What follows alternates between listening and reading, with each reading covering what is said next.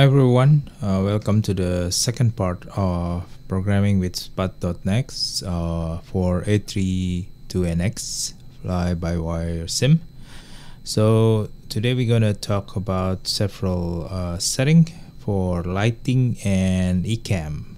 Okay, ECAM page and lighting. Lighting, we have several area. First of all is overhead integrated lighting here. This one. And then of course this PFD and ND brightness here for the pilot flying, and then first officer here on the right side, and also for FCU this one, and this ECAM, lower ECAM and upper ECAM brightness, and float light, integrated light, and float light this one. Okay. That is mostly the one that we have to adjust. There are several things like this make do brightness here, but I rarely touch this one, so I didn't program it. You can program it to the POS keyboard, but yeah, this one I didn't yet program it. Before we start, one of the important document is again coming from the API from flight deck or A32NX API here. As you can see, there's several lighting here that we can choose. For interior, we select lighting knobs. This is glare sheet, the one that in the FCU, glare shield, and table light. This one is not used. And then going down, instrument lighting control, so this for PFD, ND. There's related light potentiometer variables that you need to change. This number 88, 89, just have to remember this one. And console floor captain, console floor first officer. What else? Here we're going down again. Lighting pedestal, so those lighting in the pedestal area. You can see here float light, integrated light, float light first officer. So float light for captain and float light for integrated, the whole panels, and first officer float light. So there are several light here that you can change, and mostly related to light potentiometer 83, 85. So you have to just recall this number, which number this relate to. Okay, so that is the source of documents. So let's go to Spadnext. So here's Spadnext, and I'm gonna show you where I'm gonna program in. Okay, so I'm gonna program this lighting into this Thrustmaster Cougar. So here you can see this button here, top left, the rocker push button is for PFD or this panel. Okay, basically this light. And then going down, these two buttons up and down is for navigation display here, the left. Upper ECAM, this one, these two button, and lower ECAM up and down, this rocker push button, this one. And FCU display, basically this one I think. This one backlit, and this one is display, was taken. And overhead, for the overhead light up and down.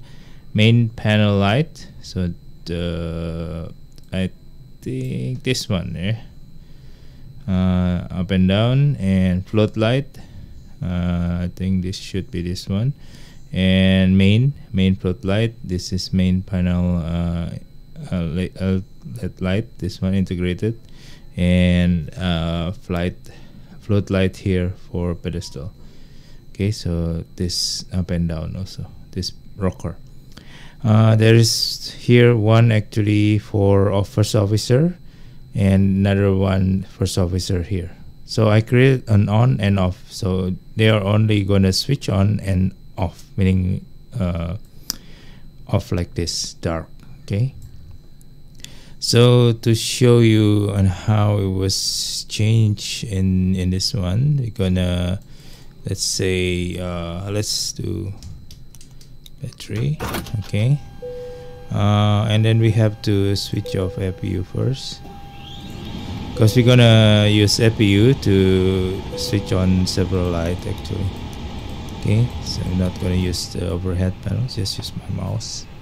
Once the APU on, we're gonna try to start the switching of the light. So before that, I'm gonna prepare the Spadnext so you can see how. Okay, so in Spadnext, because I'm gonna change this one, I'm gonna go to controller here, and then this one as the left, this one is the right. So for the right, I'm programming this one, as we see this button here, the engine bleed, what's call it here, pressure, electrical, hydraulic, fuel, APU, air conditioning, door, wheel, flight control, all tail config, you know, in the, and also clear, status, recall, and etc. So this button actually program also in the Cougar. Okay, so basically this right one is for this ECAM button. Okay, think let's do put it up here. So let me put it up here, so it's kind of, you can see the changes. Okay, so let's like this, so you can see it easily. Okay, so first of all, the light. So this one, the PFD one, so you can see here the PFD one is here, and you can see it's rotating down, up, yeah. So it's number 27 and 28. 27 is increment, and 28 is decrement. Okay, now what I tried to set is, this is light potentiometer 88, meaning that this one is for PFD 1. Yeah, you can see PFD left. Now what I did is actually create two buttons. One is button press and one is long. So for button press, what happened is that I will decrease by 5 or increase by 5. Okay, so each time I push two different button, this one up and down, decrease, increase by 5. So the maximum is 100, right? So if I long press this button, meaning I long press the up button, it will set into maximum 100. So what I can do is just push this one, hold this one, and it will set into maximum. So it's easier for me to, let's say in the daylight, you want to set the light, rather than push several times this button, you just long press this up or long press down. So it's either off or long press up, it's going to be set into maximum. So either way, if it's a long press, it's going to be maximum or minimum. But let's say you want to, oh, this is too bright, and then you can just push down and you lower by 5 until it's basically off also, right? So you can do the slow one, which is just do several tap into the button, or you can long press the button and yep, it's set maximum. One of the issue though, you can see I set minimum, but it doesn't move into minimum. So just use click up a bit and it will go down to the right condition. So let's say this one, which is ND, let me push maximum, so it will set maximum. However, this indicator here is not even move, so I just need to tick one up, one down, it will show the maximum and going back to the maximum. So it's just to trigger it to follow the maximum numbers. I don't know why it's not following directly, but if you do it slowly, step by step, increment decrement by 5, it will follow. Remember, you see this, it's going down, going up, so it's rotating this button graphic, right? But if you put it minimum low, it doesn't move, but just tick a bit up and down again, it will stay true on the right position. So that's it. So this is 88 for this one, and I think for the first officer, I just press this once, it just set into 50%. Okay, so here the command is just set the light for 50%. Okay, and this two is set to 50%, so I just quickly set them to 50%, or you can click this opposite button here, the middle one, so they're gonna off. Okay, so I can just quickly turn it on or turn it off. That's how so 8 is the off, I think 18 is the on, so 8 is off, 18 is on. Okay, for these two. Similarly with others, you can basically how do you call it, let's close the external light, external power, sorry. So for the other ECAM, for example, I can just do the same, which is this button here, upper ECAM, to this button is upper rocker, the lower rocker push button is lower ECAM. So similarly, I can just press this button here and it will set to maximum, or press, it will set to minimum. Okay, so maximum. So then I can try to rotate or adjust. If it's too bright, you can just decrease by 5, increase by 5. Okay, this one is for upper ECAM. This button here, if it's long press, it's going to set lower ECAM. It doesn't move, but then if you trigger it, it will move to the right position, and then you can decrease as you wish. If it's too bright, usually in the morning or in evening, you don't want to be set into maximum. Daylight usually need maximum. Similarly, this one is FCU backlit. If you can see, this one is will rotate. See, the backlit is this one, sorry.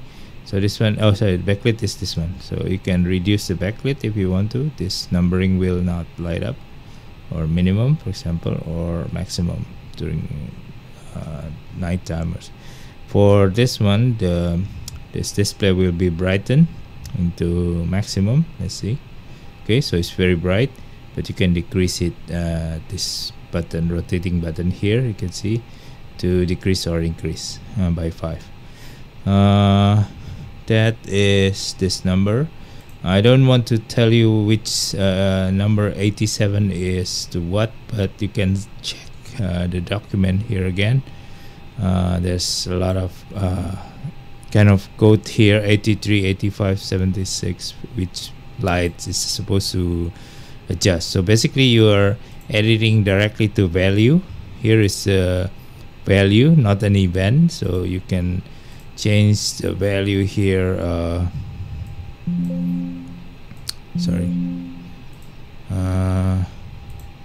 Edit. So basically it's a value here. This one is this, as you can see, it's 70% because I already adjusted 87. So this is value. You can increment 5 or decrement 5. Okay. That's it. And for setting the maximum, because very simple, you can set light rather than increment. You can set light and just set 100 or set 0 to turn it off. Okay, that is for the light. I hope you can follow.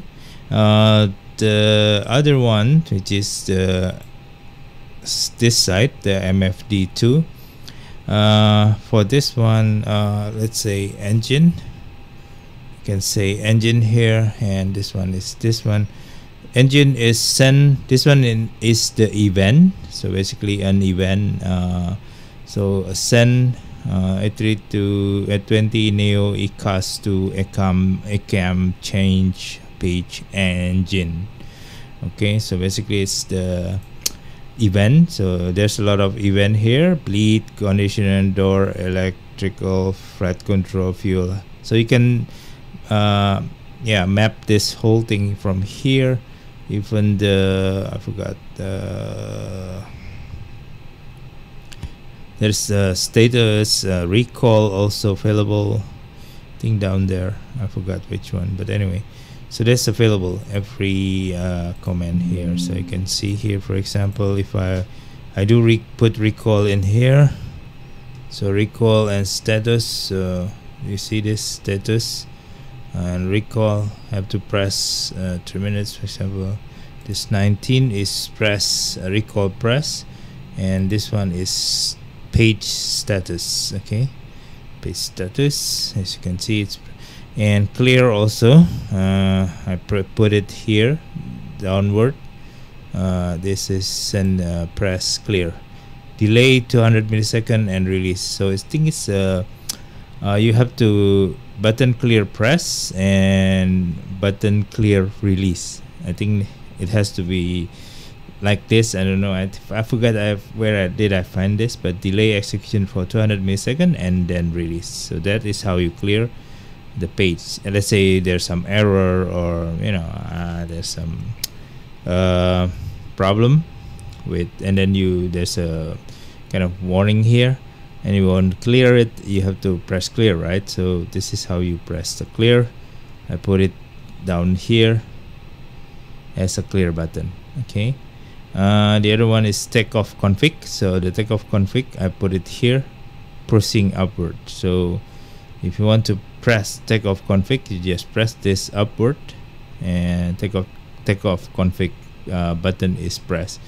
Here the takeoff config in number 21, you can see send A32NX button takeoff config press and delay 200 millisecond and release. So that's how to press several function here. I think that's it. Yeah, so that's how you map this area here.